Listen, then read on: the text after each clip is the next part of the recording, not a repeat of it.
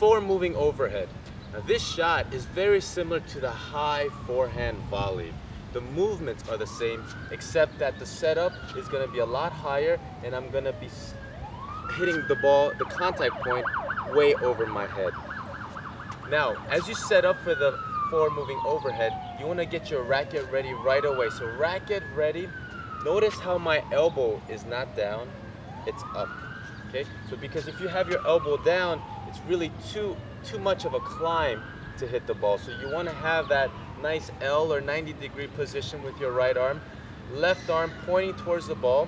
And then as I move forward, again, notice this crossover step.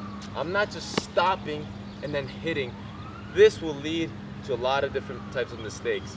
But if you get your racket ready and you're moving towards the ball and then hitting, the shot is way more dynamic and you get way better results. So again, racket up, left hand, keeping your chin up, moving forward, moving forward.